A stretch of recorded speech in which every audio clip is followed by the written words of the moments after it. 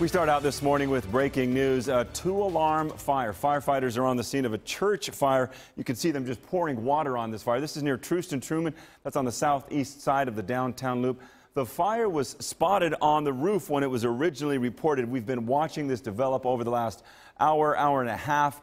It started around 5:30, just after 6. There were reports the east side of the building started to collapse. That's when firefighters had to get out and take a different stance fighting this fire. Here's what some of them had to say.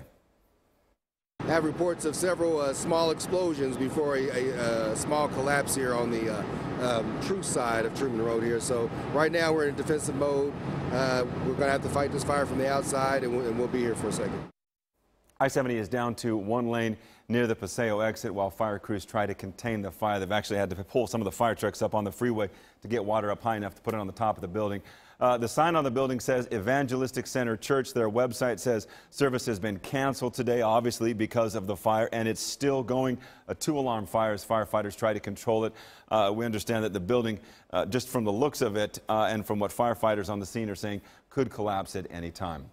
All right. Good morning and thanks.